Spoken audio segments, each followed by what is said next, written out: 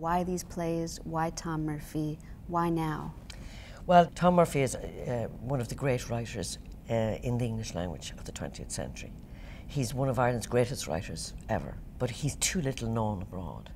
We want audiences to have an opportunity to see this man tackling the issues of Irish identity and what it is to be Irish in the context of emigration and in that global context. This will be Druid's third time with us here at Lincoln Center Festival. Last year you were here with Sean O'Casey's The Silver Tassie. That's right. And in 2007 we had the wonderful Druid Sing, all of the plays of John Millington Synge. That's right. And Druid has a continuing history with Tom Murphy as well. Yes, in the early 80s we began to want to explore new work. And essentially I began to know Tom at that point. Tom was an established writer, way above Druid in the hierarchy of things. But I started to get to know him. Tom is from Tuam, which is in County Galway. And gradually the idea evolved of Tom becoming writer in association, which he did in the early 80s. And that's when we started the first productions of Famine and of Conversations in a Homecoming. And so there's been a continuing relationship with him. Could you put Tom Murphy in context with the writers of Ireland?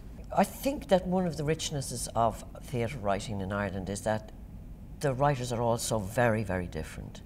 So there's nobody who writes quite like Tom.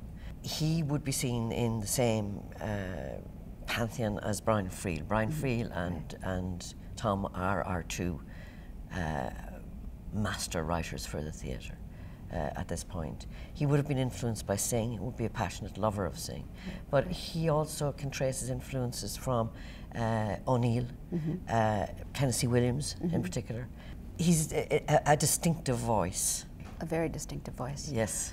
He has also been a big influence on other writers as well. Yes. Can you speak a little bit about that? Well, I do know that the first production of Whistle in the Dark, which actually premiered in London, and Pinter was very influenced by it, and all subsequent Irish writers have been influenced by Tom. Can you talk a little more about Tom Murphy's use of language? He's a great passionate lover of music, and he's also actually a very good tenor. So the plays are really, I mean, if you approach them in a sense in the same way as you'd approach a piece of classical music in terms of movement and theme and evolving of theme, it's one of the ways that you can unlock the plays, because the meanings are contained in the sound of them as much as everything else. He has an incredible ear for the little nuances of sound and phrase. I know, like, when we go into the rehearsal room and start to read these plays, you know, the first table reading with the cast, if Tom has written 3 dots after a line, it means something different than if he has written 2 dots or a comma or whatever.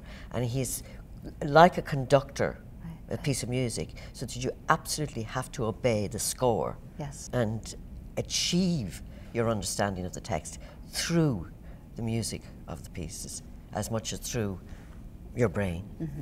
And with the result then that, you know, it's almost like a piece of music.